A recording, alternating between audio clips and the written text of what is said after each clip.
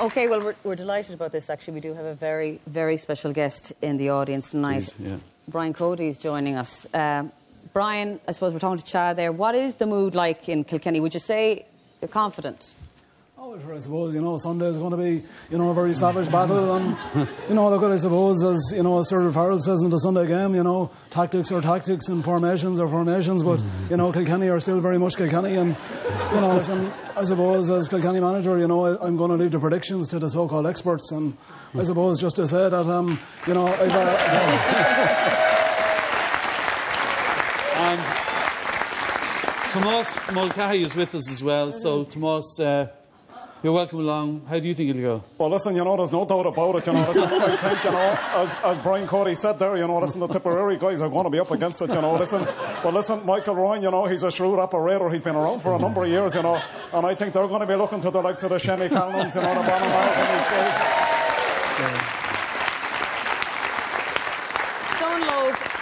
You'll say it as it is. Overall, people are saying it was a bit of a disappointing year, really. Yeah, look, I'm not going to lie. As a Cork man involved with Clare, up here previewing Tip and Kilkenny in the final, it's my absolute worst nightmare.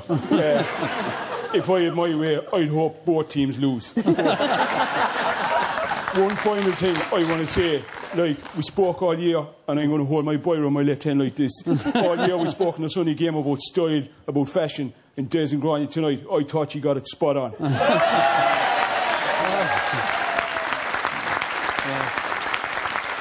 Just for people at home, Grania got her dress to match my tie just on that. But let's get a final word from Joe Brolly. Joe, you call it maybe.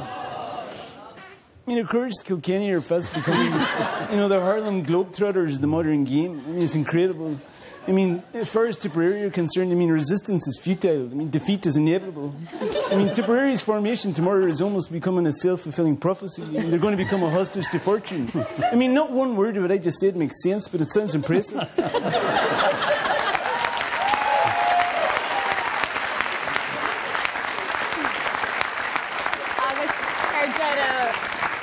Russell Lehane, a bhí míle fáilte an seannacht. Tála an daoine an seo. Daoine as Tibbredáden agus daoine as Kilkenny. That means Tipperary and Kilkenny. And I would say the only person that understood that was Grania. A Gael goal. Now, if I was to make a prediction, I would say Lee McCarthy would ring in the new year.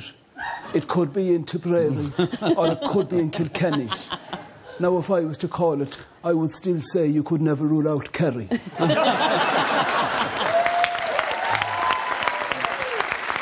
good.